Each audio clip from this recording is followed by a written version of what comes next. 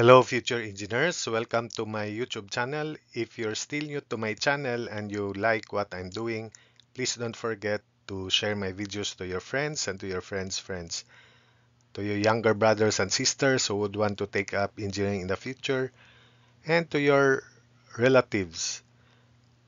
That's one way you can keep me going, inspired and refreshed. Now, if you find my videos interesting and important to your studies, also please don't forget to subscribe. Okay, let's have this problem on two-way load distribution. The concrete floor on this plan has a thickness 150 mm and superimposed dead and live loads of 2.4 kilopascals and 4.5 kilopascals respectively.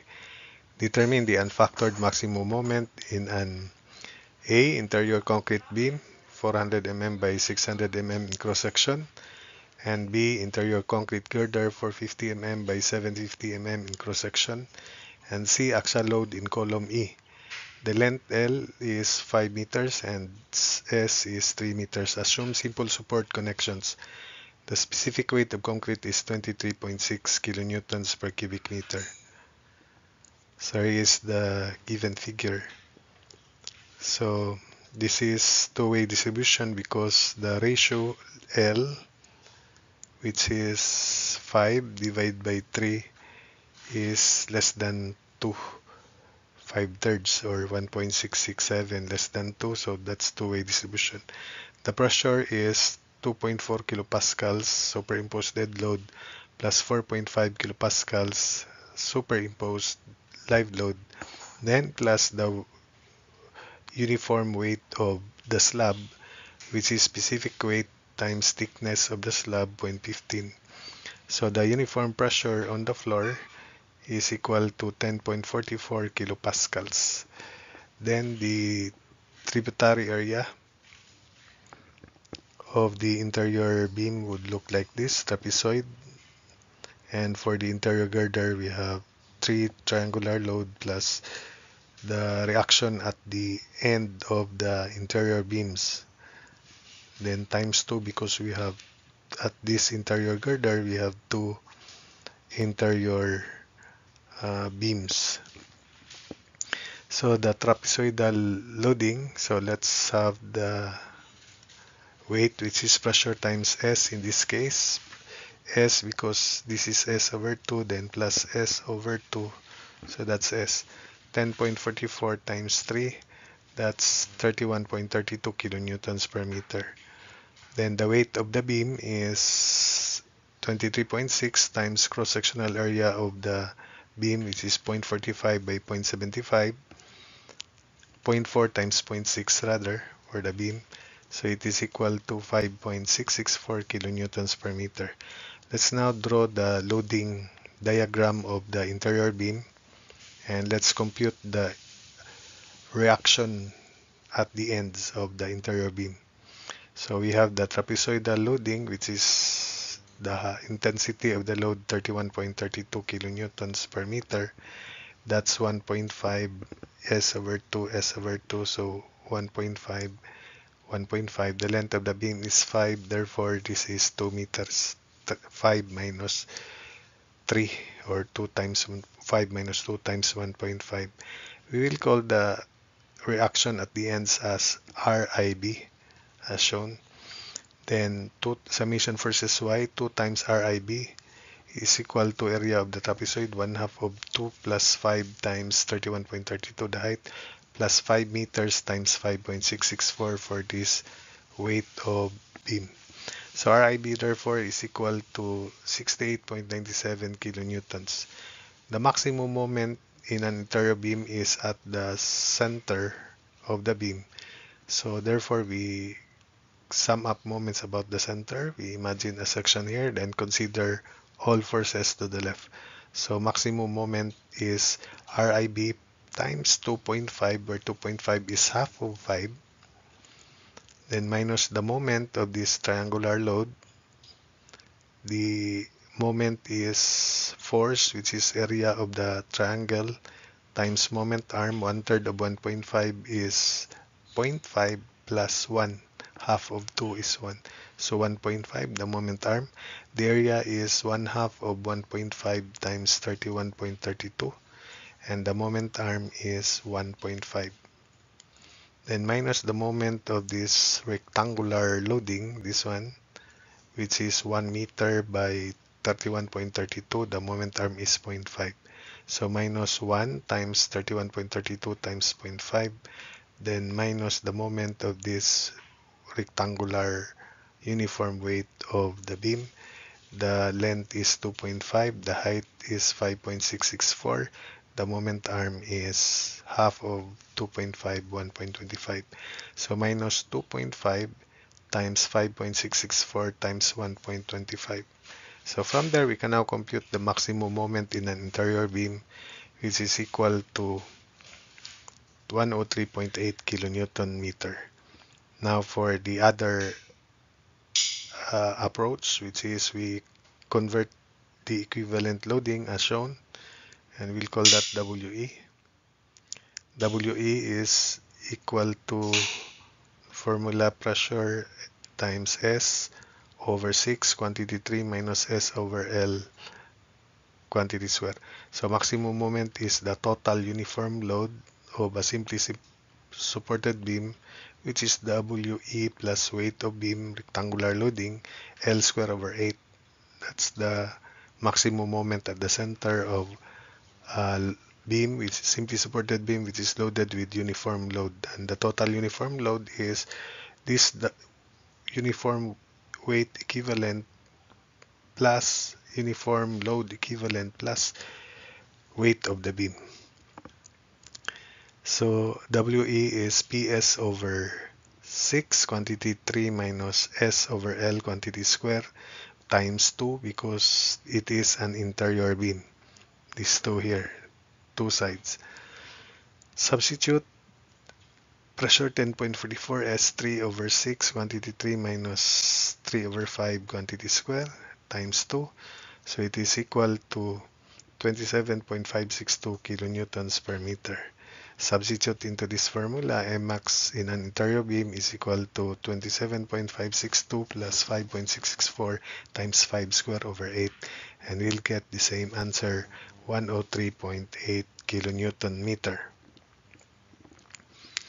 Then for an interior beam, we have three triangles with the intensity, because this is an interior girder, intensity is the same, 31.32, and we have reaction concentrated loads at these joints, at this junction, which is 2 times reaction at the end of the beam, 68.97, because we have here an interior beam attached to that interior girder and another interior beam attached to that interior girder. Same is true in this side. So this is weight of girder 23.6, cross-sectional area of girder 0.45 times 0.75. So the weight of uniform weight of girder is 7.965 kilonewtons per meter. So we now draw the load diagram of the interior girder. So these are the three triangles with intensity 31.32, and at this joint or junctions here we have 2 times reaction in an interior beam. And therefore we'll call the reaction at the ends of the interior girder as RIG, sorry, reaction in an interior girder.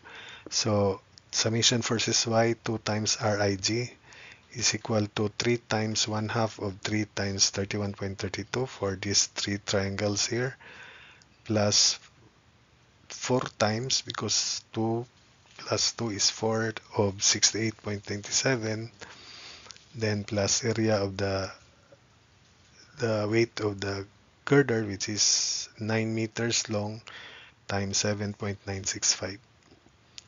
So RIG is equal to 244.25 kilonewtons.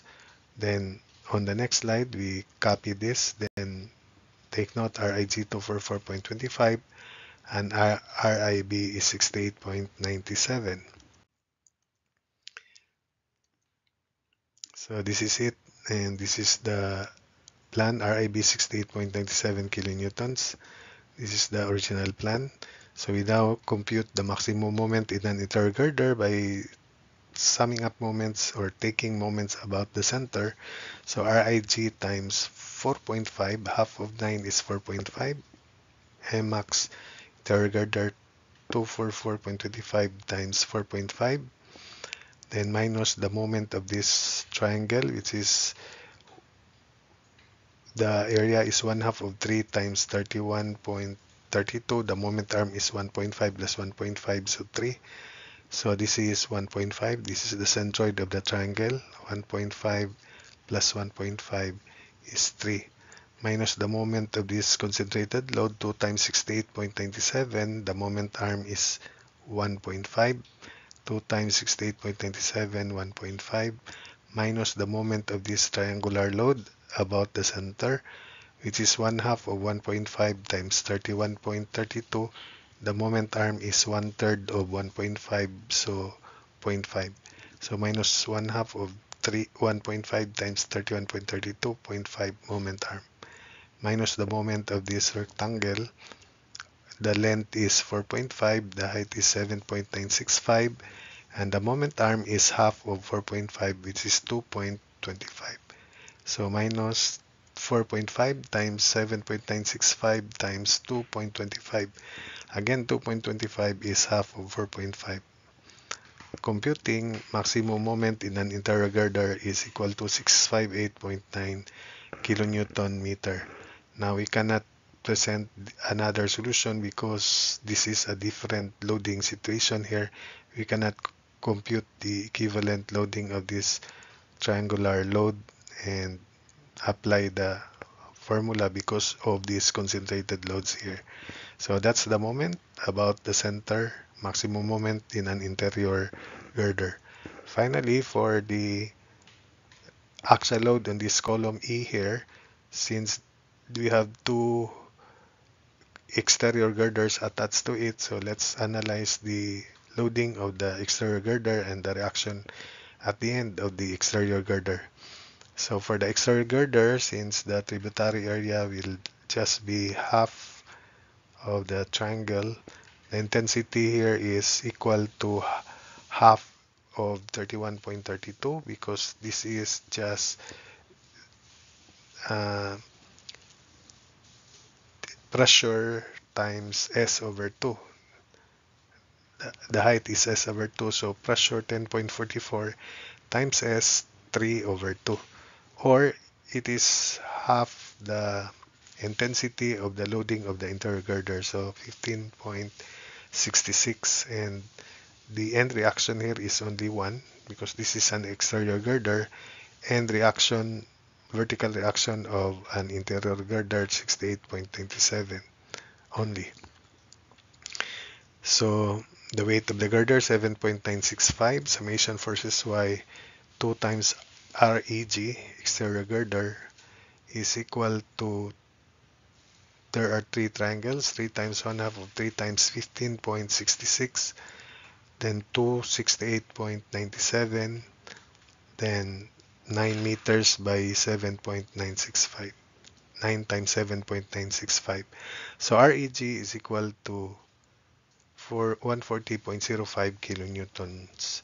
Let's now analyze this column E here. Then at the upper part, it is the end reaction of the exterior girder, which is 140.05.